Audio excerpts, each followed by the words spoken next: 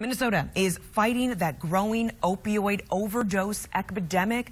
Next, in studio live, we're talking with a chiropractor who tells us how he thinks chiropractic care could actually help turn things around. We'll explain. 5 Eyewitness News. We'll be right back.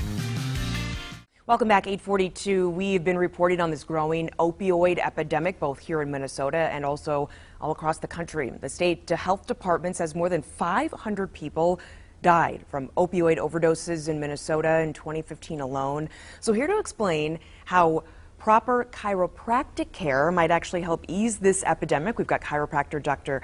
John McKeag here from The Joint. And some people are thinking, wait a minute, you're talking about opioid deaths, we're talking about chiropractic care. Where's the connection? There's some new research that shows these two actually could work hand in hand to prevent these opioid deaths. Explain. Yeah, that's correct. Actually, yeah, the CDC came out with research that actually showed, especially with the low back pain folks, that alternative care actually worked as good or better in many cases than opioids, especially opioids by themselves.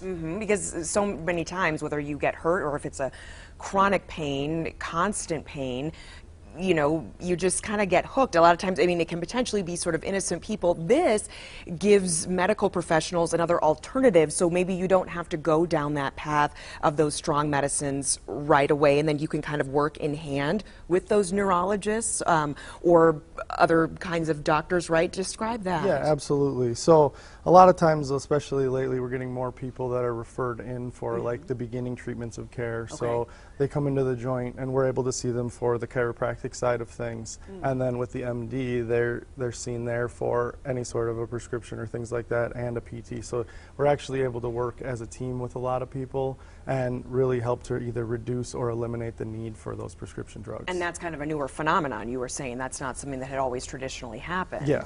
Where you're working hand in hand. Talk about some of the everyday things that we can do, maybe, because there's physical therapy, but then there's also kind of the chiropractic adjustments for people watching at home. Are there things that they can do maybe at their own house to kind of help with any pain that they might be having, for example, in their lower back?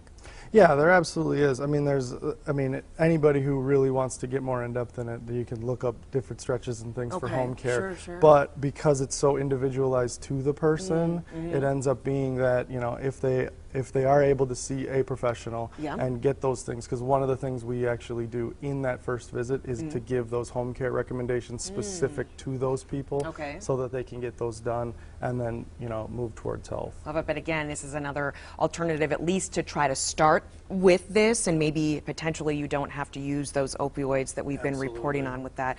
Good new information. Thanks for that. We appreciate it.